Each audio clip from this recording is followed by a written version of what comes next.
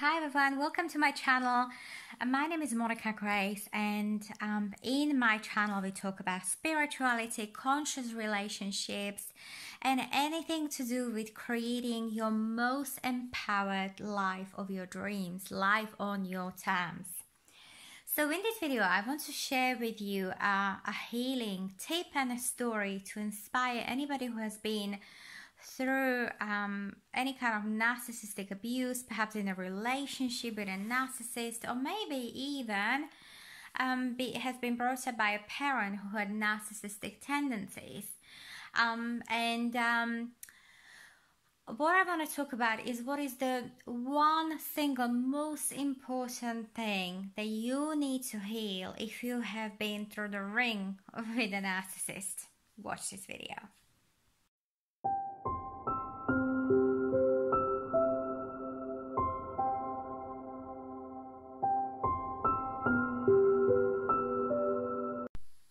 So first things first, most of you probably already know who a narcissist is, but for the sake of clarification, I just wanted to briefly explain. Narcissist is somebody who, according to psychologists, has a very grandiose, inflated sense of self. They see themselves as more important than other people, more entitled, more genius, smarter, prettier. And generally their number one need is to please themselves, have their own needs met without any compromise. They go to great lengths to do that. Constantly wanted to win an argument, win in relationships, win in any kind of situations. They constantly seek attention.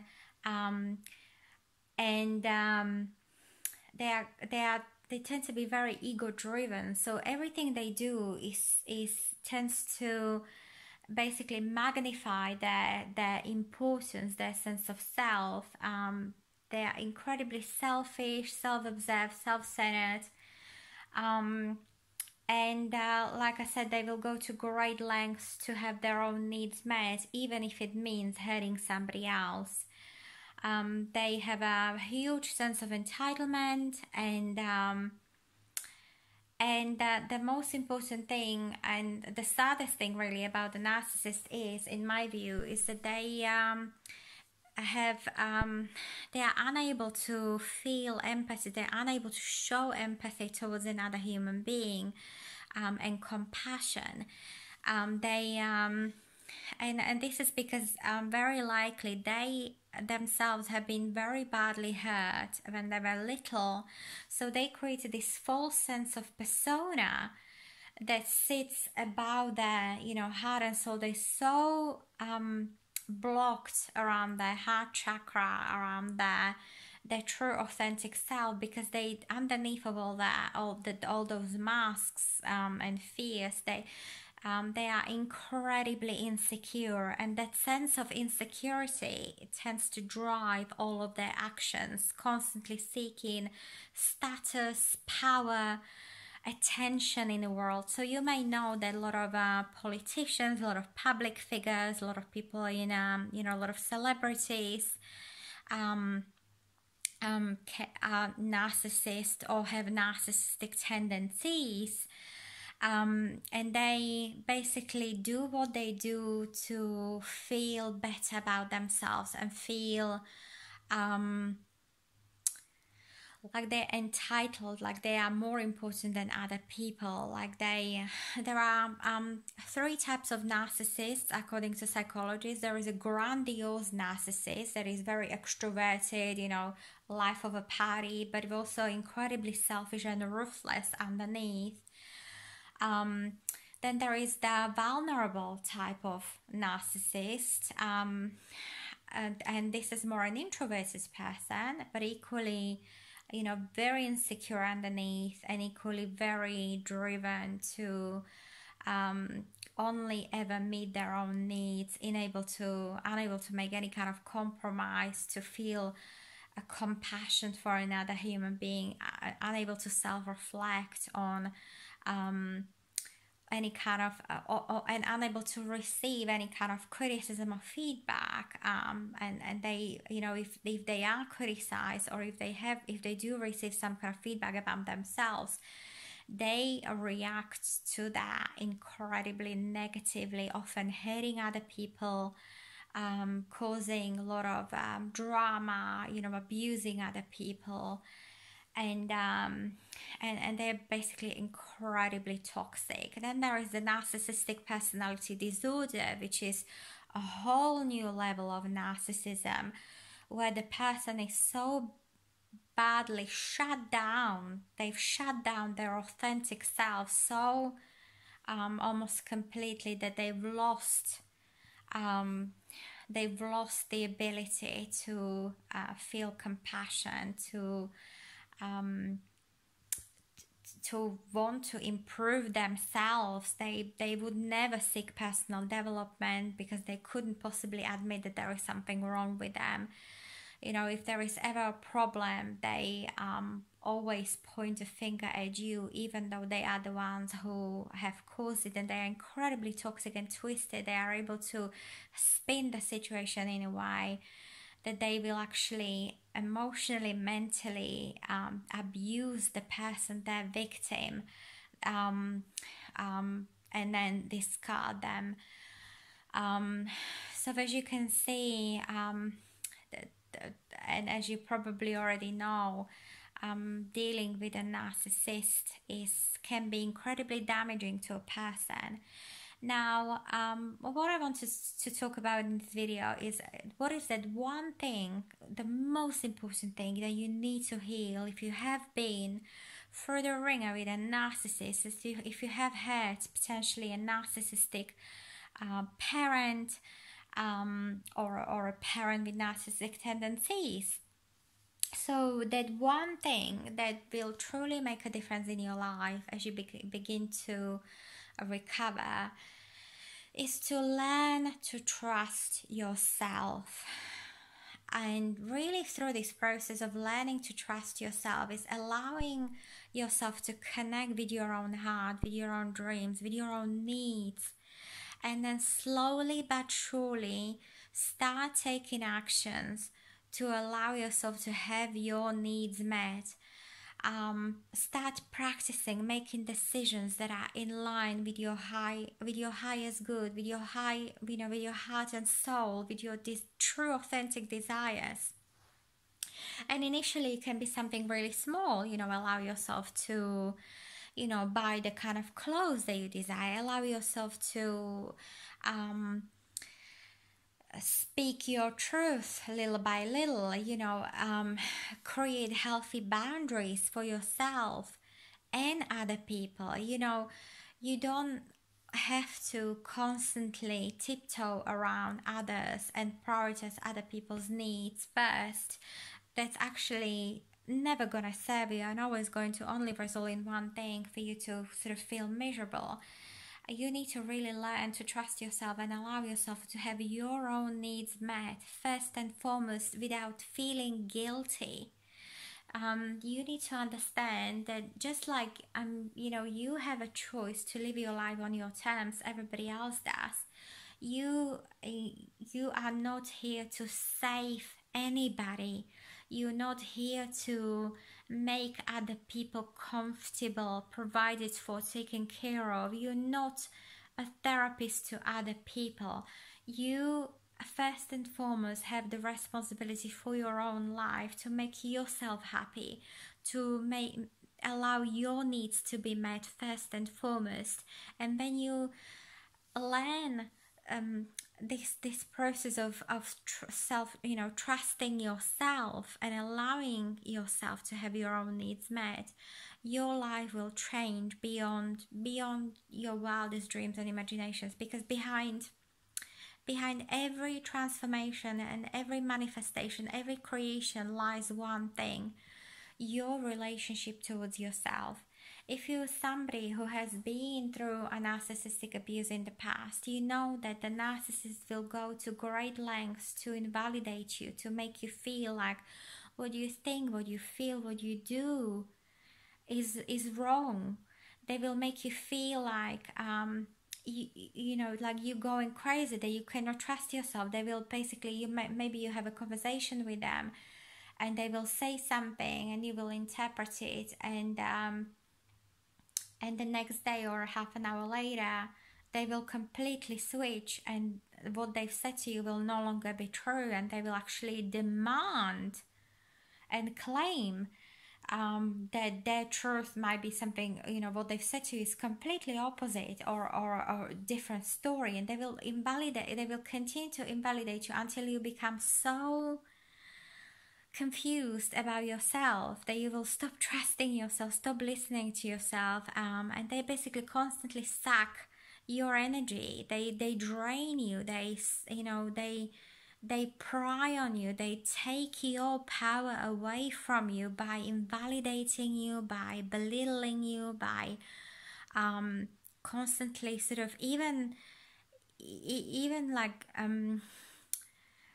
gently criticizing you, all those sort of easy remarks on how you look, you know, who you are, how you think, how smart you are, you know, said negatively or sarcastically about yourself, are very hurtful. You know, they are basically priming you for you to not believe in yourself, for you not to follow your own intuition, your own heart, but to constantly give your power away to them, for them to lead, for them to be the center of attention, for them to have their last say, for them to constantly control you, and you need to. So you need to, the way to. When you finish a relationship with narcissist, or if you have been somebody who has been brought up by a narcissistic parent, then you'll know that the recovery process is very much all around an unconditional self-love, building unconditional self-trust, and really allowing yourself, probably for the first time in your life, to have your own needs met first, to live life on your terms. And this means creating healthy boundaries, having healthy boundaries with other people, and even going to great lengths of getting rid of toxic people out of your life. You know, if you, as and when you start to heal that narcissistic abuse and allow yourself to feel it and heal it, and really, like, the way to really heal things is to almost like return to all of those places in the past where you have been so badly hurt and bruised, and face it over again. Allow yourself to feel it as much as you can, in the knowing that you are safe, that nobody will hurt you, that you are simply reliving this momentarily, to feel all that pain, acknowledge that this has happened, and then release it. Allow that pain to flow through you and out. And when you do this, it initially it's a little bit scary, but when you do this, you will realize how incredibly freeing this whole process is, because what you are basically signaling to your subconscious mind is that I'm ready to face this, whatever has happened in the past. I'm ready to see myself as a powerful creator, as a deliberate creator who is willing to heal, so that you can ascend, you can release all those painful emotions and ascend on a vibrational scale to a higher vibrational energy of feeling empowered, feeling healed, feeling taken care of, feeling safe. And that will automatically, you know, when you face those past pains and challenges, you're basically allowing that to flow through you and out, and getting rid of it, and coming to peace with all that past, all that has happened. I love personally a few different techniques and modalities, but one I can mention that works miracles is a method called Ho'oponopono. It's a Hawaiian indigenous healing method, where you basically simply acknowledge the event, bring up the event from your subconscious mind to the conscious mind, to the present moment, sort of visualize what has happened and how, who's hurt you in the past, what occurred in that specific scenario, and then really allow yourself to feel that pain, but then basically release it and let it go and say, I love you, I forgive you, and I love myself and I forgive myself. And you'll be amazed how such radical forgiveness, both forgiving the person and forgiving yourself, can have such a beautiful, tremendous healing impact on you.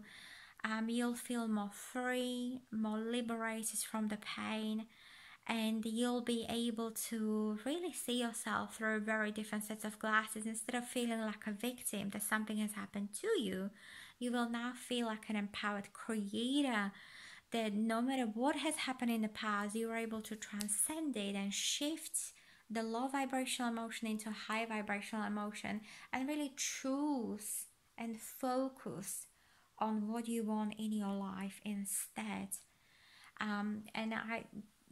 What you really want in your life instead is making peace with the past, seeing yourself as a powerful creator who is not held back by the past, but who is empowered by the past and grateful for the past, because even some of the most horrific situations of the past always make us stronger. And the way I like to think about healing is that I really believe that we choose every single trauma, every single difficulty, every single challenge we experience in our lives. I believe we choose that at the soul level, prior to incarnating onto the F plane. So when you then find yourself in this dense third-dimensional environment, you will be put through the scenarios and situations and meet people who might potentially, be hurtful and abusive, but it always is working for you so that you can learn the lesson and shift it later on in life once you become sort of aware of the need to heal it, because your subconscious mind will signal to you through triggers that you are ready to shift something, to release something. So this is why different people often trigger us, because we don't experience triggers for the sake of triggers. We experience the triggers as a signal from our subconscious mind and from the universe that you're strong enough to deal with this, you're strong enough to face it, you're strong enough to let it go, you are smart, you're wise, you have so much wisdom and power inside of you that you are now ready to set yourself free and let it go and release that pain from your system, because it really works for you, because when something is released from your system, space opens up so something even more beautiful can come into your life. So really think about healing as a way of ascending and letting go of the bad and welcoming the good into your life. So I really hope this video has opened your eyes to the possibility of healing, and a little bit to sort of inspired you to start working on yourself daily to build that self-trust, to trust your heart, to trust your intuition, to trust your choices, to make choices from the heart, and really allow yourself to have your needs met first. I love setting intentions for everything, and I even remember setting an intention for completely and fully healing, every pain and every trauma from my personal narcissistic abuse that I have gone through when I was a child. I won't lie, it hasn't been easy for me, but I know that the more I surrendered to the process of healing and I allowed the healing to come, and I really prayed and asked the universe for support, and asked for it to be gentle and empowering, and really set an intention around